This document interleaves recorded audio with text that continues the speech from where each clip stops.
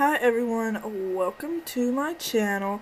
Today I filmed this look for you, so if you like to see how I got it, then just keep on watching.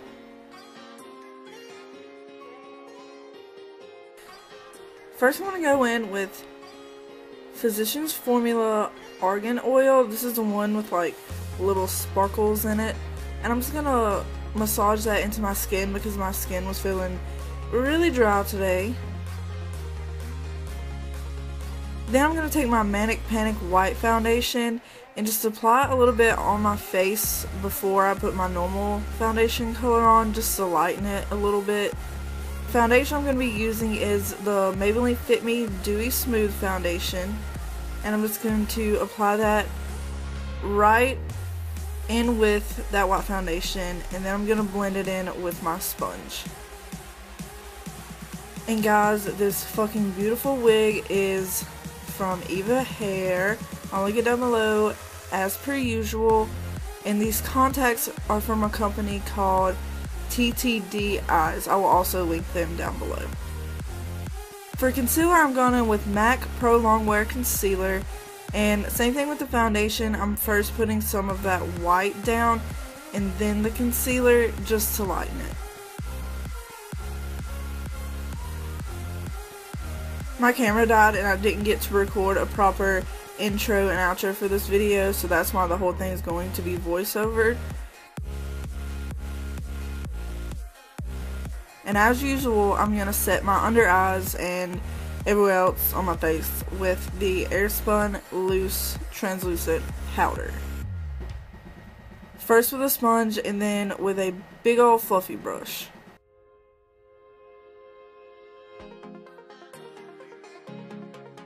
For contour, I'm taking this Profusion contour palette in that shade right there, and then I'm just going to carve out my cheekbones and under my jaw, and I'm also going to show you guys how I have recently been contouring my nose.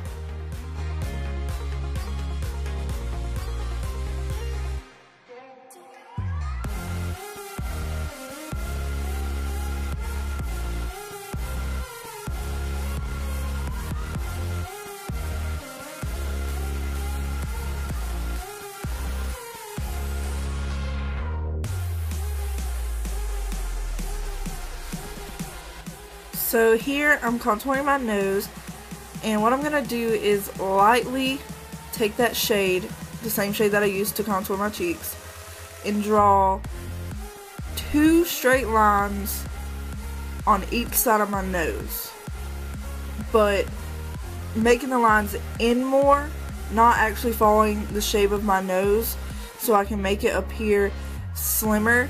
And I'm also contouring underneath the tip of my nose a little bit too, to make it seem less round.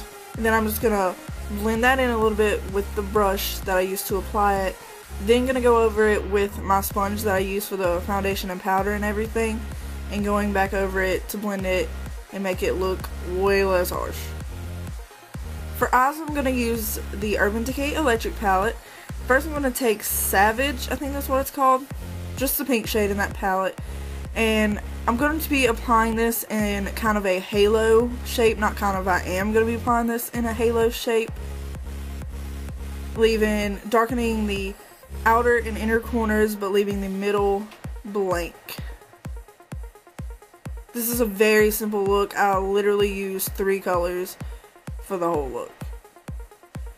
But I'm just going to blend that into the crease and then start focusing it more on the outer and inner corners. Just like any other look, you want to build up the color and then blend it out, build it up and blend it out. And I'm going to use the same color on my lower lash line.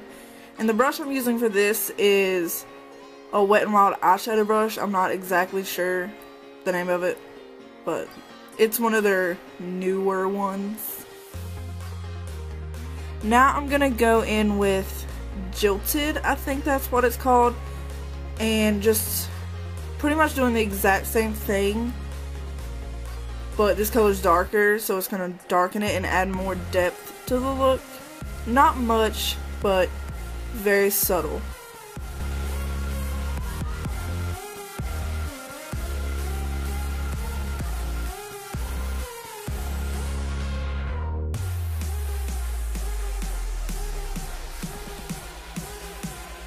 I'm going to go in with the silver shade. It's called Revolt.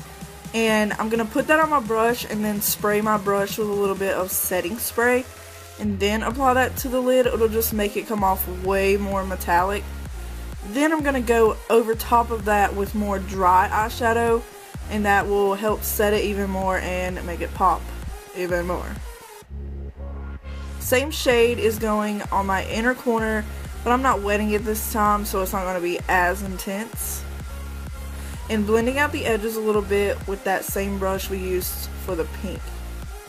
Then taking Melt Cosmetics Dark Matter eyeshadow and applying that with a little angle brush along my lash line to kind of act as eyeliner to help our lashes blend in a little better.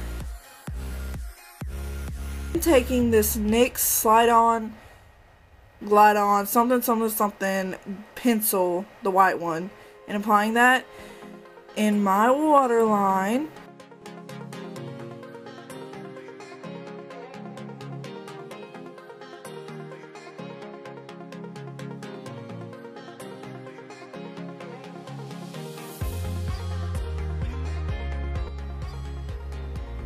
And I tried to find a lipstick that matched my hair, which I think I did pretty fucking good, and I wasn't expecting to.